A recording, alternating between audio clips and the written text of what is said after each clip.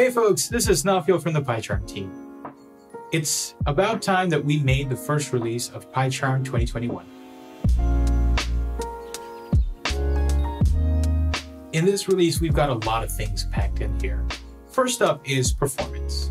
Now, we know that indexing can be slow.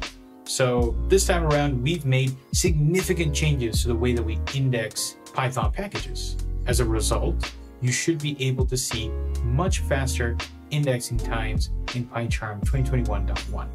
And the best part is we've actually laid the groundwork to make it even faster. So stay tuned for the next few releases as we make more progress on performance, especially when it comes to indexing. Secondly, we have new support for collaborative development. Now, before we already had something called the Code With Me plugin. What we've done in this release is bundle that plugin because we feel that it is stable enough and has all the features necessary. All you need to do is enable it, and once you have, you'll be given a link to share with your friends. They can use that link to then join your coding session, and they'll have the ability to not only edit code but debug code with you as well. Now my friend Alexei has joined the call. What I'm going to do is also turn on voice calling, and that's available within the Call With Me icon menu. And you can see within the menu there is something called Enable Voice Call, and that's what we're going to do right here. Once the voice call is enabled, you'll see a new 3-dot option pop up right next to the Call With Me icon.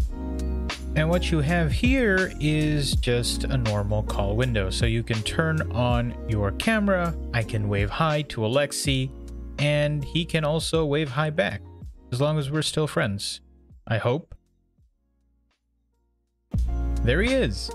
And you can also turn on your microphone, you can turn off your microphone. There's also a chat functionality, you can raise your hand. So all the good stuff that you expect, it's all there. We can exit that call, close the call window, but your Code With Me session is still active without the call. One of the most useful things in Code With Me is the ability to follow anyone who is on the call. In this case, I'm following Alexei, and I've done that by clicking on his icon at the top. But we can also make it so that we are always in sync with each other. Note that you can turn on follow or turn off follow by clicking on any of the icons at the top.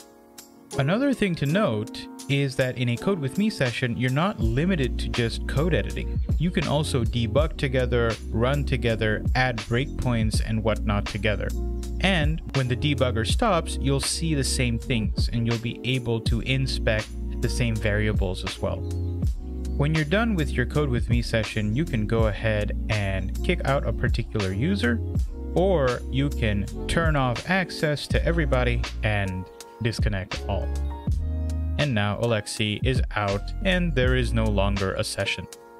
So far, you've just seen me opening up a session for somebody else to join. What if you wanted to join a session? You just go into the Code With Me options and paste in a link that they've provided you.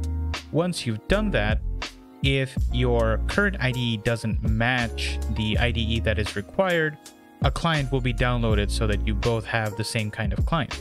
Otherwise, you'll have the same kind of functionality. In this case, I've been invited to Alexei's Code With Me session, and we can both see where we are, we can both debug. So you get the same kind of functionality if you had hosted it yourself. You can write, edit, and collaborate with your friends. You can also join them on a video call. You can debug with them, all within PyCharm. You don't have to go anywhere else. Now, folks have been asking for better WSL support for a pretty long time in the PyCharm U track. Now, we haven't made all the progress that we wanted to make in this release, but in this release, you can open up a project directly within WSL, meaning that you no longer have to use SFTP or SSH or anything like that in order to connect to a remote interpreter, which is a WSL interpreter. Not only that, but now there's even a workaround way of adding a virtual EMV within PyCharm. So this means that you will be able to run, debug, edit everything within WSL itself. WSL is a complete game changer for those developing Python applications on Windows. In this example, I'm going to create a small project inside of WSL and work on that directly from PyCharm. The first thing that I'm going to do though is create a virtual env. I'm going to make sure that I have virtual env installed. And after that, I'm just going to create a virtual env in the .vanv folder of this project. Once that's done, I can take the parent working directory, go over to PyCharm and open it up. As you can see, we opened up a WSL project directly within PyCharm. Once the project is opened, what we need to do is make sure that we have the right interpreter for this project. I'm just going to go ahead, open up interpreter options, and make sure that I add the new interpreter that I created. Make sure to head over to the WSL side of things and then point to the right interpreter that you want to use for your project. Using the virtual env environment option will not create the interpreter that you want inside of WSL. We're working on this, and hopefully in a future release, you'll be able to create virtual envs within PyCharm itself. So now all we need to do is point to the correct Python interpreter, hit OK again, and that should give us the right interpreter. Now that we have our interpreter set up, let's just create a simple file. I'm going to set the encoding to UTF-8, I'm going to create a main if statement, create a main function that I am calling within that main if statement, and I'm just going to print out something really simple like hello world. I'm going to now try and run it. That works. We're using WSL.exe, and we can also debug it. Now, we're not done here. We plan to make significant changes to WSL support in the next release of PyCharm. But in this release, we wanted to make sure that you can at least open a WSL file path as well as add a virtual interpreter within PyCharm itself. Now, we know that PyCharm has pretty good code completion, but we're not resting on our laurels here. What we wanted to do in this release is add something called auto import on module completion. And what that means is whenever you complete a module name within PyCharm and you invoke a method or a function inside that module, PyCharm will automatically import that module for you. We also have automatic imports for known aliases like pandas. In this case, I'm using pd.dataframe, and pandas is imported as pd above. We can also do something really interesting like it.tak, and what that is going to do is import itertools from the standard library. And if we go above, we can see that itertools is on line 5, and it has indeed been imported. So you don't have to break your flow and everything just works the way you want it to. We've also added something completely new, and that is the new package search panel in PyCharm. Now, what this little panel does is it allows you to search up anything within PyPi, and it can also show you the rendered documentation for that package.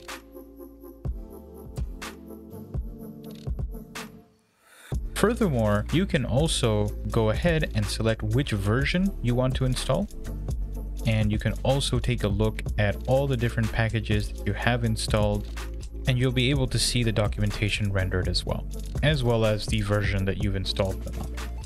Now, we're not really done with this panel. There's a lot to come that's still in the works, but it should lay the groundwork and foundation to have a better Python package management solution inside of PyCharm. Now, we know that PyCharm Pro is used mainly for web development. There's a lot of other stuff in there, but it's mainly used for web development. So in this release, there's something that I'm particularly proud of, which is our built-in HTML preview. You just click on it when on a HTML page, and that opens up the preview. So here we can just create a container. I already have Tailwind CSS imported, and I get code completion for that. I'm going to add a little bit more padding to this particular container, so I'm just going to give it a P10, and you can see the change reflected on the right-hand side. Now, blue is a little on the light side. Let me choose something a little darker. So we're going to go with yellow 700. Okay, so now that we've done that, let's add a p tag, give that a class so that we can add in Tailwind CSS modifiers. and we're going to give that a background of, well, I wanted blue, but I guess selected yellow. So let me just fix that again. And once we add text, we can see that beautiful blue color pop up on the right-hand side. I'm not hitting refresh at all during this time. It's just happening automatically. Lastly, I'm just going to add a little bit of padding to my inner box, and that is reflected as well. I'm going to change the name, and I am going to add a little bit of rounded corners to it. That doesn't look too rounded. Let me increase the rounded corners a little bit. There should be a 2XL option in Tailwind. Yep, there it is. And there we go. And lastly, I'm going to center the text as well. So we have text-center as a class, and there we have it.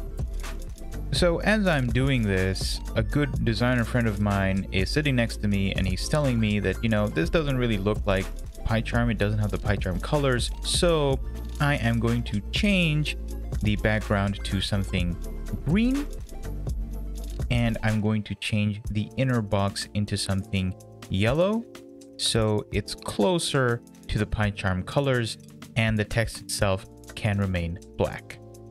There we have it. You don't need to open up Chrome. You don't need to open up Firefox or Opera, if people still use that. You can do it directly within PyCharm, and it's blazing fast, and it's probably my favorite feature in this release. Okay, but what about databases? Well, in this release, we've added something really significant. Before, with MongoDB support, you could query stuff within MongoDB, but you couldn't make the changes in the table view itself. In this release, we've added support so that you can directly change anything within MongoDB and have those changes reflected in the database itself. So in this case, we're changing the age to 39. We're going to press the preview changes button. That's going to show us the DML preview, and we can hit submit. Once we've done that, the instance will be updated accordingly. All right, there's just one more thing. We'd like to thank everybody who contributes to PyCharm Community Edition. In this release, we've added a lot of things from the community. It's easy to forget that PyCharm Community is open source, and you can make patches and updates to it as much as you like. It's completely available on GitHub. So we'd like to thank everybody that contributed to this release, and yeah, keep them coming. All right, folks, thank you so much for watching. If you liked it, you know what to do. If you disliked it, you also know what to do. Please hit that subscribe button if you want more of this kind of content. And of course, if we're getting anything wrong or you'd like to see something, please leave a comment below. Until next time, see you later.